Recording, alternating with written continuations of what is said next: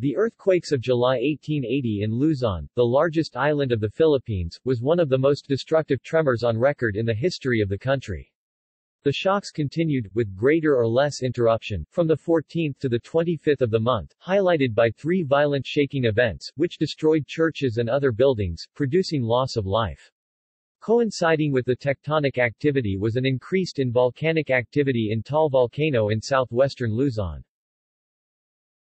The Luzon provinces of Manila, Cavite, Bulacan, Laguna, Pampanga, and Nueva Ecija were the chief victims from the terrible convulsions, with Manila and Laguna receiving the most damage. In many places, buildings were converted into shapeless heaps of ruins, and the materials of their prosperity buried beneath the rubbish. Chronology of events. Initial vibrations.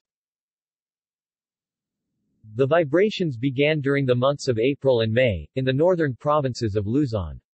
The center of oscillation, as indicated by the directions registered at Manila, appears to coincide with a volcano, which has been long extinct, situated between Lepanto, now part of Kalinga, and Abra provinces, in the central Cordillera of Luzon, in latitude 16 degrees 22 N and longitude 127 degrees east, according to the Spanish Observatory of San Fernando. At first the movements were weak and little frequent, but in the month of June they became quite intense, and extended from north to south over a large zone. This direction never changed, and the few discordances recorded appear to have been a result of haste or want of care in the method of taking the observations, exactness being hardly attainable without special instruments for the purpose. Taal volcano was observed to start showing increase in activity from the 8th of June, and sometimes at night the crater is covered with glare. Early in July some vibrations were felt, but from the 5th to the 14th none were recorded at Manila or any point on the island. On the July 14 at 12:53 p.m., as a storm from the northeast of Luzon was threatening as indicated by an extraordinary fall of the barometer, the first shock occurred. After this first tremor, there were 2 more shocks at the end of an hour and a half. On the 15th and 16th no perceptible shocks occurred, and on the 17th, only 2 small shocks. July 18, Sunday. On the 18th at 12:40 p.m., occurred the first great shock, described as one of oscillation, also of trepidation, and spoken of commonly at the time as one of rotation. Its duration was 70 seconds. The people immediately ran for places of security, and those in the streets were filled with confusion. Some ran without a fixed direction, others fell on their knees, giving forth fearful cries. The sight presented by the city was frightful in the extreme. For 70 mortal seconds the city was in oscillation, and the inclinations threatened to raze to the ground the creaking edifices. The noise of the falling buildings increased the general panic. The first shocks were slight, which gave time for people to run out of the houses to places of security, accounting for lesser loss of life. The quake also happened on a Sunday. The public and private establishments being closed, permitted the families to be collected. Had the earthquake happened at night with the majority using lamp with kerosene oil, nothing could have stopped a fallen lamp from spreading fire to a fallen building. In Manila, among the buildings which sustained damage on the 18th, was the Mint House, which suffered considerably in the first story. Orders were given to pull down the buildings which threatened any danger to the pedestrians, and engineers were going around surveying the buildings, examining the interior of the dwellings, ordering out the inhabitants where danger existed. The pillars supporting some of the wooden houses were found forced into the earth by 1/4 of their length. From then on, small tremors continued throughout the day. The frightened, terrified look of the people going through the streets, the slightest noise being sufficient to startle and set every soul running out of the houses to the middle of the streets, and to the squares. Every slight shock of the earth strikes terror into the soul of every one, each and every one expecting unheard of calamity. Whole families were emigrating from the city to the country on a large scale. The view during the earthquake from the vessels in Pasig River was, as described by an eyewitness, something to be seen to be appreciated. The rocking to and fro of the buildings was something terrific, the vessels moving about and bumping each other as though in a heavy seaway. The water of the river, bubbling up and mixed with the black mud of the river, was all the color of ink. Hundreds of people rushed off to the ships and remained all night. In Manila Bay, the same bubbling appearance was observable on the water, and the shock was distinctly felt on board the ships. The water's depth close inshore had been shallowed by some 4 feet in some places.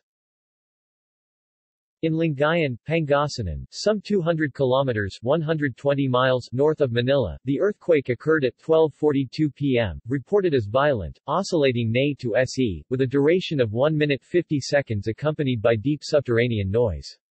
In Santa Cruz, Laguna Province, 60 kilometers 37 miles SE of Manila, the shock was also felt at 12:42 p.m. and continued for more than a minute. The government house, the convent, the telegraphic office and the rest of the province formed a single mass of ruins. In Tayabas, Quezon Province, the oscillation continued for 2 minutes and 30 seconds. Strange phenomenon in Cavite.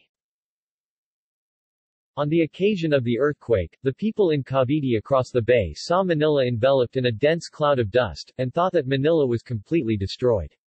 A very interesting phenomenon was also observed in Cavite. During the intensity of the earthquake, in the anchorage of Cavite, columns of black mud were seen to burst up, with a strong smell of sulfur. The very interesting phenomenon was also observed in Manila a few days previous to the destructive earthquake of 1863, in front of the Colgante Suspension Bridge on Pasig River. A column of blackish water was seen to burst up, which attracted the attention of the people.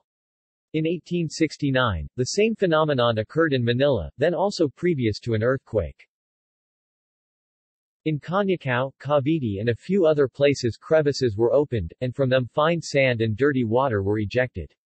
In one of these crevices that opened in Nueva Ecija, the crack was so wide and deep it was reported that an old man and a boy disappeared in it. The day after, July 19 in the afternoon, Taal volcano started issuing large mass of smoke, according to a telegraphic news from Taal, Batangas. July 20, Tuesday. From that first shock on July 18, there was an uninterrupted series of small shocks which continued until July 20 at 3:40 p.m., when then occurred a repetition of extraordinary violence, with movements of oscillation and trembling. Trepidation lasting 45 seconds. The earth shook again, reducing to complete ruins the buildings partially destroyed and damaged buildings being secured, startling many workmen who were engaged in the reconstructing the city.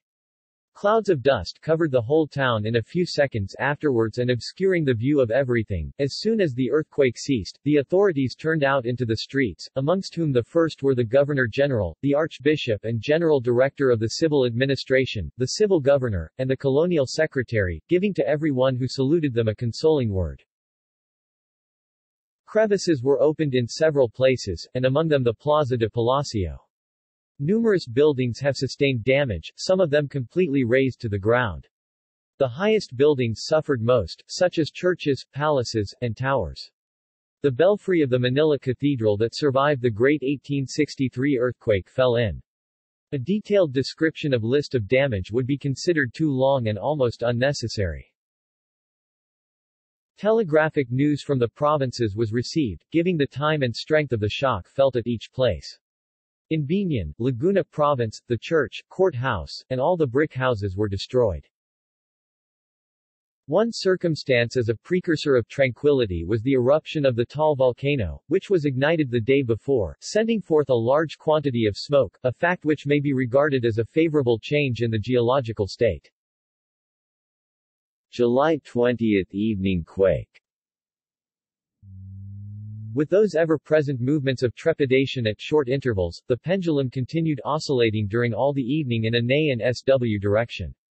At 10:40 p.m., occurred the third violent repetition that lasted 55 seconds. The violence of earthquake was even greater than that afternoon of the 20th. It was also greater than that of the 18th. The state of the city and the whole provinces of Luzon, where all the brick buildings, together with some of the wooden houses with metallic roofs, have sustained damage of more or less consideration, and with especially those of Manila which are in a complete ruin. The Governor-General sent by telegraph the details of the earthquake of the 18th on the afternoon of the 20th to Spain, but as soon as that was forwarded, the terrific earthquake of the 20th was felt at 3:40 p.m., owing to which he began to telegraph anew, after going through the streets to infuse peace into the minds of the inhabitants with his presence. With the shocks of the night of the 20th, the part of the bell tower of the old cathedral that was still standing, came almost completely to the ground, the debris falling upon two adjoining houses which had been rendered uninhabitable for the last 2 days. In Santa Ana, Manila, all the brick houses came to the ground, some of them built at great expense, and with iron roofs. The church was rendered useless, and a mass was said the day before in the middle of the field by all the residents. From the port city of Cavite, large numbers of inhabitants have abandoned their houses, to go to the neighboring village of San Roque, in view of the security offered by houses of light construction. The panic is great, and terror is painted in all faces. Those who could not leave this place contented themselves by living in lower houses, fearing a repetition of the earthquake. In Canyacao, the public buildings have sustained more or less damage, and in some places boiling water was poured forth from crevices in the earth opened by the shocks. In a place called Sapa, in the village of Pandacan in Manila, several crevices were opened, some of 2 palms wide, from which a kind of clay was thrown out. The day before, these crevices were somewhat reduced in width. According to the opinion of persons from the observatory in Manila run by the Jesuits, the center of the great geological commotion of the last few days was described as covering Manila and Laguna especially. In the rest of the provinces the effect was believed to be of smaller consideration. The greatest portion of the private establishments, both inside and outside the walls of Manila, were closed, and the sight was a mournful one to contemplate. Very few pedestrians were to be seen, and the carriage traffic was considerably reduced. Many local families passed the night of the 20th in the fields and public grounds, some of them being exposed to the rain which fell at daylight. A pastoral letter was published by the Archbishop of Manila of that time, Fray Pedro Payo, infusing consolation and devotion into the people, asking them to practice penitence in order to decrease the anger of God. According to this pastoral, a mass was to be celebrated in the camp of Bagumbayan on the 22nd, to which the Army and Navy public officers would have to be present by order of the Governor-General. July 22, Thursday. Vibrations continued, but there was a marked diminution in frequency and intensity. A reassuring wire from the Jesuit fathers regarding the earthquake reported that the commotions continue, but it is observed in them a sensible decrease in the shortness of the intervals as well as in the intensity of the shocks. The pendulum of the seismometer, which had not been quiet since the 18th up to 3 p.m. of the 21st, that morning and evening had been several times in complete quietness. From the 21st in the morning, the state of Taal volcano has improved and presumed returning to its normal condition, as reported from Lipa. The Mass in Bagumbayan camp took place this day. The ceremony was imposing in the extreme, after which the pastoral benediction and a sermon followed. The congregation dispersed in processional form. A petition was sent to the Secretary of State for the Colonies by wire, requesting an increase in the public works staff to give a greater impulse to the works of reconstruction. An immense number of residents sought refuge afloat on board the steamers in the bay and in the port, and also in every insignificant vessel in the harbor during the shakings. In the Cadiz alone there are no less than 20 families, with some 40 or more children. Some 40 people were in the Churuca, and as many in the Elcano, 80 in the Salvadora. Even in the dredging vessel 5 or 6 families found refuge shortly after the violent trepidation of the 20th and several more in the Lorcha and boats. July 23 thereafter. The seismometer pendulum at the Manila Observatory, which had not been quiet since the 18th until 3 p.m. of the 21st, was motionless for long intervals in the 3 following days. On the 25th, at 4:02 a.m., another shock was felt. It was of feeble intensity, yet of interest since the record bears evidence as to the gradual change in the center of seismic radiation which had been in progress. Taal volcano. Beginning the 8th of June, Taal volcano was observed to be more active than normal, and sometimes at night the crater was covered with a glare.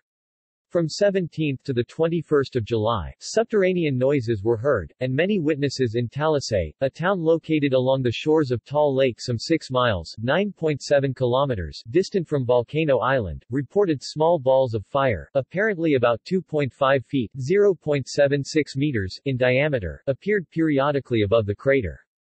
These balls after reaching a considerable height burst into small fragments, some of which fell back into the crater and the remainder upon the exterior slope.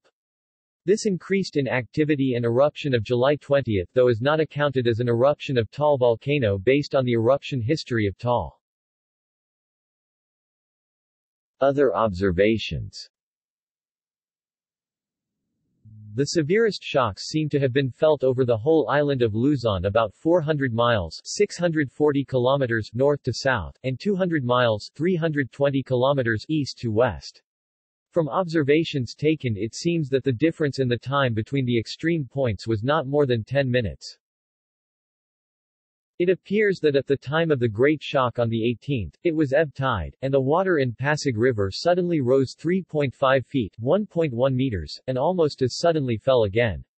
Thousands of fish were found lying on the surface of the water in the bay. It was calculated that the top of a building 30 feet from the ground was thrown 5 feet 1.5 meters out of its perpendicular, and one of the towers of the cathedral oscillated over 20 feet 6.1 meters. In one of the provinces, the local houses, which are built of bamboo and thatch, were sent flying, that canoes were thrown out of the water, and the growing rice torn out of the ground. The earth sunk in many places. The bed of one river had sunk 6 feet 1.8 meters. Great chasms, 10 to 12 feet 3.0 to 3.7 meters wide and of immense depth, were ripped in the earth. The churches of Guadalupe, now Guadalupe Viejo in Makati, Paco, Pandacan, Santa Ana, San Sebastian Church and San Miguel were in ruins. Within the walls of Manila, the San Agustin Church, San Francisco Church and Santo Domingo Church were very seriously damaged. The Landnay barracks were down and the soldiers took refuge in one of the cigar factories. The barracks near the Luneta went down and the men built nipa huts there. Aftermath. After the earthquakes of 1880, a commission composed of engineers of public works was appointed to study the ruins caused by these earthquakes, to point out the defects in the structure of the buildings that had been damaged, and to formulate rules which would be more practical than the ones previously drawn up for the rebuilding and repairing of the city. José Centeno, engineer of mines, was entrusted with this task. His memoir, Temblores de Tierra Ocurridos en Julio de 1880 en la Isla de Luzon, is one of the best that has been published from a descriptive point of view. He personally covered the whole territory in which these earthquakes had been most violent, and hence was able to determine, with the precision possible in such cases, the mesoseismic areas of the three destructive earthquakes that took place from July 14 to 21. Reconstruction of the city was undertaken by civil engineers who adopted the traditional combination formula, while adapting this to the adverse seismic conditions. It was recommended that the ground floor of buildings should be constructed using a timber framework with multiple ties and that the external walls should be brick-built. Heavy roofing made from tiles was discouraged in favor of the new lighter galvanized iron. See also: List of earthquakes in the Philippines, List of historical earthquakes. Notes